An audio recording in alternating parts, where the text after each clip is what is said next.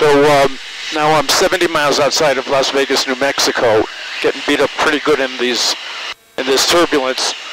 And part of the problem with that is that although I'm at 12,500 feet, I'm only 5,000 feet above the ground.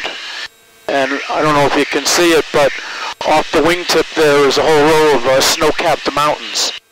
Yet here is pretty much desert, although I can begin to see snow-capped mountains in front of me. And the ground underneath here is pretty rough now. It's foothills and dry washes and things like that. There's scrubby growth there.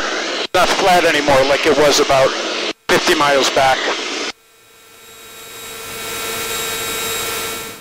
So this is absolutely one of the weirder places I've ever been. This is the airport at Las Vegas, New Mexico. It's about 5:30 in the afternoon. There's mountains over there. They got snow on them.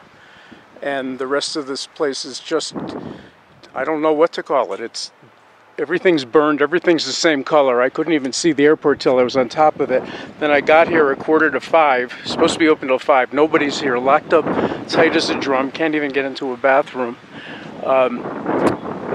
Fortunately, they have pump it yourself fuel, and I managed to get that going, although it took a half an hour because the thing pumped so slow. But anyway, I'm going to get back in the plane and head toward Albuquerque. I should be able to get there before dark. And oh yeah, I almost forgot.